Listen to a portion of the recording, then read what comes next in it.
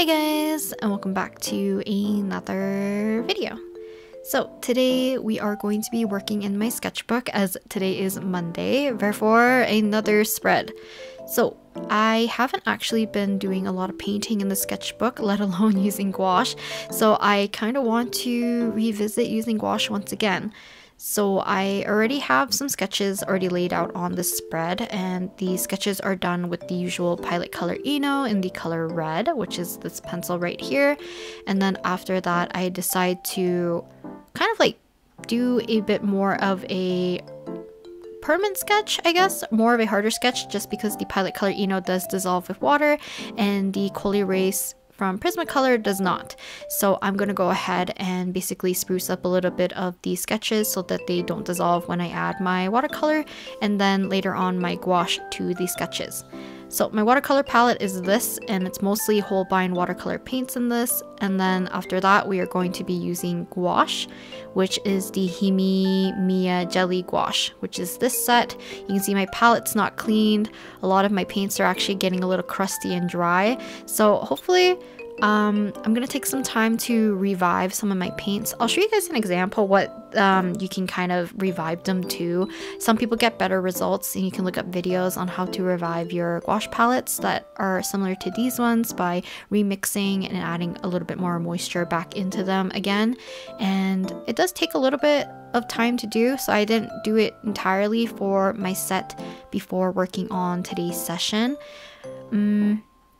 I guess like for the first portion of the video, I'm going to be basically, like I said, I'm going to do kind of more of a cleaner sketch on top of my palette Color ENO sketch so that I have a good basis for when I add my kind of like initial washes or even some lighter passes when I work with the gouache, because it's, like I said, it's gonna been, I don't know, a few months even since I've used gouache properly, and I feel like I'm kind of like regressing with painting, and this kind of helped me a little bit realize that I still enjoy gouache, but it's still a little bit finicky for me to use. And I'm kind of glad I worked in the way that I did, because I am going to lose steam once we work on today's spread. So you can see that today I have 3 sketches on kind of my sketchbook spread. So these are based off of Wonu from 17 from one of the concert days, and he had a really cute outfit based kind of on his Animal Crossing playthrough, where he was wearing kind of like a cat beanie and he had this cute little backpack on his Animal Crossing character while he was visiting other Carrot's Island. So for people who are not familiar, if I say Carrot, it is the fandom for 17, and 17 is a K-pop boy group. So hopefully that clears up a little bit. And Wonu is my favorite member just in general, of like, I guess like my ultimate bias in K-pop in general, but also he's my favorite in 17. But I love every member in 17 a whole heck of a lot. So yeah, it's just that I draw Wonu a lot, so but I wanted to draw the outfit that he was wearing, because I believe he was wearing the outfit because of how much Carrots loved the, I guess like his Game Boy Lives, where he does like gaming live streams every so often on Weverse, which is kind of like a streaming platform or social media platform that a lot of idols use nowadays. And he was wearing this really cute cat beanie, and he had like a little white backpack, and he was just going on stage, and it was just very cute. So I'm gonna go ahead and kick this into time lapse, because I didn't want to cut out too much, but I wanted to show you guys the entire process of me doing the initial washes. So if I can, I would like to plan out more of the color scheme and just the general idea of if I want to include lighting and all that jazz in the initial washes with watercolor. And the reason why I'm using watercolor and not gouache is just because I have a much easier time mixing and controlling the consistency and mixing the colors of watercolor than I am with gouache. So there is a little bit of difference of consistency. For the most part, color mixing is fairly the same. It's just that I'm just super used to my own watercolor palette and how I have it laid out, so I know which colors I like to use to mix, let's say like a skin tone or to mix, let's say, darker colors for my blacks and all of that. So it's just a lot easier for me, and I do like the consistency of watercolor because it's a little bit thinner, it's a little bit lighter, and you can kind of layer up in a different way compared to how you layer up with gouache. So I'm basically laying down a simple wash for everything. I'm not spending a heck of a lot of time doing the lighting. I definitely spent more time on the one on the left, or not the left, the right. Basically the one that has like side profile with his backpack and his back kind of shown is the one I'm going to spend the most in general, like time-wise, both on my washes and in the gouache. So the other two I'm not too quite fond of, just because there's a few errors here and there and I got frustrated, but I did like the sketches initially. So you're gonna see that the top left one does not look like Wonu at all. I didn't do his eye shape, I gave him the wrong mouth shape too. So I'm gonna try my best to kind of fix it up a little bit when we actually do the gouache, because like I said, he has more of like sharper, more thinner eyes, a little bit more intense, and his mouth is a little bit different how I usually draw it. If anything, the sketch on the upper left kind of looks like a different member, which kind of looks like Joshua rather than Wonu. But it's okay. We'll try to fix that up once we get to the gouache painting phase. So for gouache, I am going to be showing kind of like snippets of this particular one in real time so you guys can see how I paint for the most part. But the other two I will also put into time lapse because I don't want to spend too long looking at those pieces, but I also think it's like a little bit beneficial seeing the process from start to finish in one painting session, so I will put that in time-lapse mode.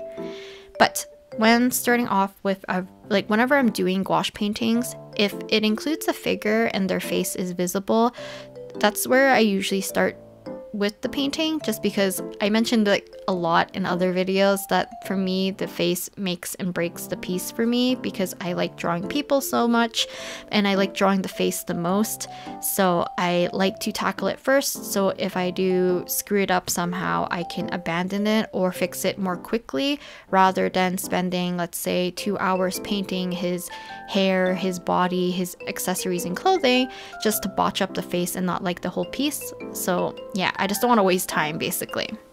So for the background, or just to fill up some space for the entire painting, I'm just mixing kind of a bunch of blue, making it a little bit lighter towards Wonu's face, which is the one in the profile view, and then we're just gradually getting a little bit darker as we move away from that one.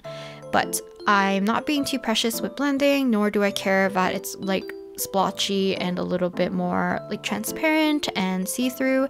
So I just wanted to keep it messy. I did want to fill up the page enough though, because I do have like random gaps where I didn't feel like sketching more faces or anything to fill up the space. So if you've seen how I do my other sketchbook spreads, oftentimes I try to fit as much as I can into the real estate of the page. So if I have like a little gap, maybe I'll put text there, maybe I'll put like some kind of, I don't know, like detail. So maybe I put flowers, or I'll put like little chibi versions of their face into small areas just to fill up the entire page. But I don't think this one is really needed. It's kind of nice having a little bit of breathing room sometimes on a spread, and I think this one was going to need it. I didn't want to overload it because I already had an inkling that I was going to like this Wonu painting a little bit more than the rest, just because I like the sketch more in general anyways. So for me, I know that I should spend more time planning or sprucing up my drawing and my sketch before I end up doing any coloring or rendering or anything like that, because the planning is kind of like the base block, and for me, I think, is the most crucial part before I actually start to kind of finish out a drawing or I start to plan colors or anything like that. And if the kind of base block is not fleshed out properly, I'm going to struggle with the later steps, which is kind of like my problem with the other two Wonu little paintings that I'm going to do. So I definitely spent a lot of time on this one just because I knew I was going to enjoy it more, but I didn't want to take the time to spruce up the other ones enough for me to enjoy it, I guess. So I already had a plan that this one I was going to spend the most time, so I'm going to try my best to include the details that I want, try to adjust the colors to my liking, and making sure that things are somewhat more clean compared to the other ones, because the other ones get a little bit splotchy, a little bit fuzzy, and just not as sharp or clean compared to how I would probably prefer to work in with gouache, but for the most part it's fine. It's not gonna like make or break or make me want to like rip out the page or anything, so it's okay. Kind of like looking back at my sketchbook though. Oh, let me talk about the painting process actually a little bit first, because I do have some habits, or I have ways that I know I'll like the drawing or painting process a little bit more if I follow these steps rather than trying something new, which I can do on a piece that I feel a little bit less precious with. But for, I guess like I got a little bit lucky that Wonu was wearing majority black and he has black hair, so it was very easy for me to block in fairly dark color as the base, kind of like in the initial wash was very black and very dark, or a little bit more purpley blue, and then as we moved a little bit closer to the right side of the page, I decided to do a little bit of rim lighting. We'll do a little bit of, I guess it's not even rim lighting, I'm just adding more lighting to the right side of Wonu's body, Wonu's hat, and everything. And as we kind of mix colors, I'm slowly adding lighter colors and a little bit more vibrancy as we move to the right so that it starts to pop. But I didn't want to go too dark, because I always like to also add line work with a darker color, or line work with, or not line work, I guess the darker color to help define the shapes a little bit more, and it works really well for clothing for me. So a lot of the parts of Wonu's folds or part of the clothing is kind of just a almost interlocking way of back and forth of a light color and a dark color, and it kind of gives a little bit more of sharper edges, which I kind of like. So you can kind of see it a little bit in the sleeve, and then a little bit up to the part of his collar on his, like the upper portion of his shirt.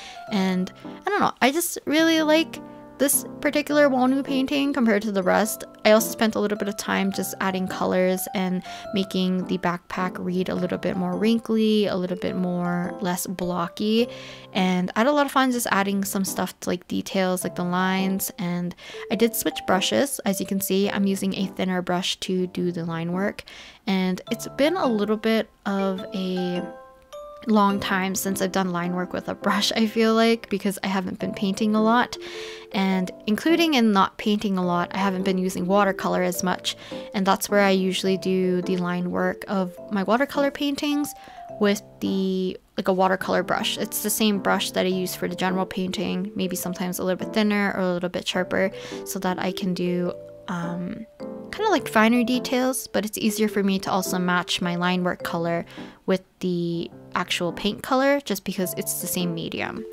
So I'm adding in white for confetti as well.